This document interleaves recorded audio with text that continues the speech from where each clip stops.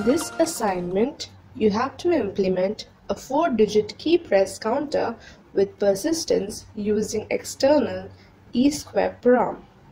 So, as soon as the board is powered up or reset, the counter should display 4 zeros on SSDs. On every keypress, the counter value should increment by 1. On a long keypress, the count should reset to 0. On pressing Store switch, the current count should be stored in external EEPROM. On subsequent power-ups or reset, the counter should start from the previous stored value in EEPROM. You should have knowledge on input-output port, tactile switch, SSD, and EEPROM.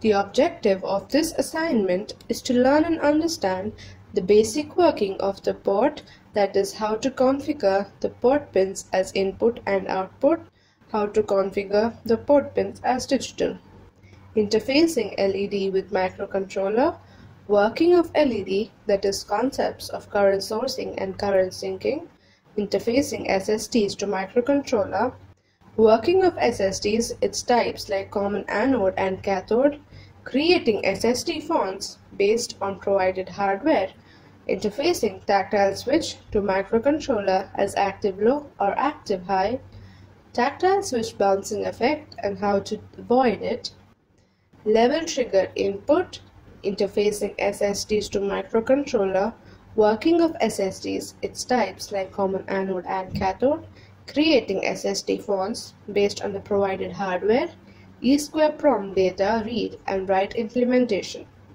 The inputs required for this assignment are DKS1 as count input, DKS1 long press to reset the count, DKS2 store input.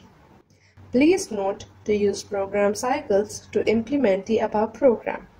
A program cycle is the time taken to execute all the instructions from the start to the end of the super loop.